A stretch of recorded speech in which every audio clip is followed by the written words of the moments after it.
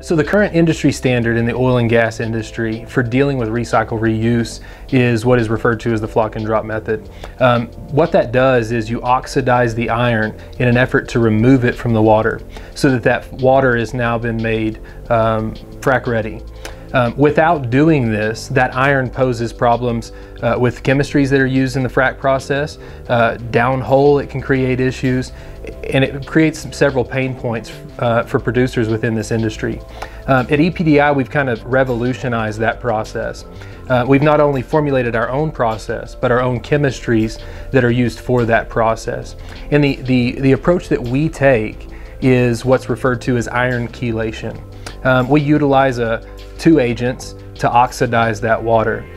But those two agents, those two chemistries, have a unique ability to chelate that iron. And by chelate, what we mean is that our chemistries reach out and they grab a hold of that iron, they bind it, and then they pull it back into solution so that that fluid is frac ready.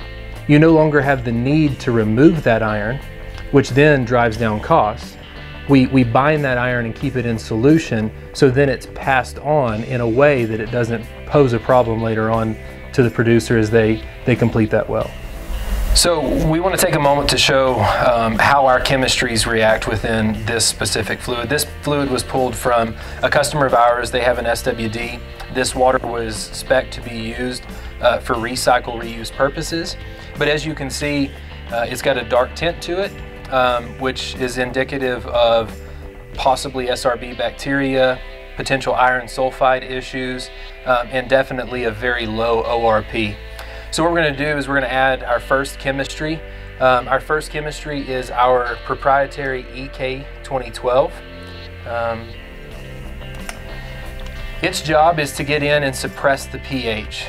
It's also going to begin to react with each of those scales that are found in there, the iron sulfide itself, bicarbonate scales, formate scales, and it really lays the groundwork in recycle reuse as it relates to our process. So we'll give that a moment to react.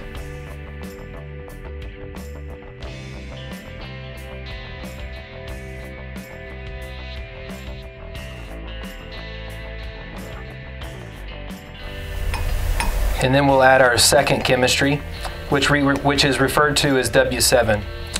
W7 does the oxidative work within that fluid, and we should see a color change here pretty quick. Go ahead and draw some of this out and get it to mix up, and then we'll take a sample and put it over here. And what we're going to watch is the ORP value. So you can see we've already changed from black to yellow. It'll golden up as that ORP increases. And then what we want to look for is a color change. That color change tells us, as it moves from gold to what will be a clear, it tells us that the iron has been bound and pulled into solution, and there it goes. And as you can see, the ORP value has just skyrocketed. That's an indication that the iron chelating portion of this process is complete and that the iron is now bound. At this point, that fluid is frac ready.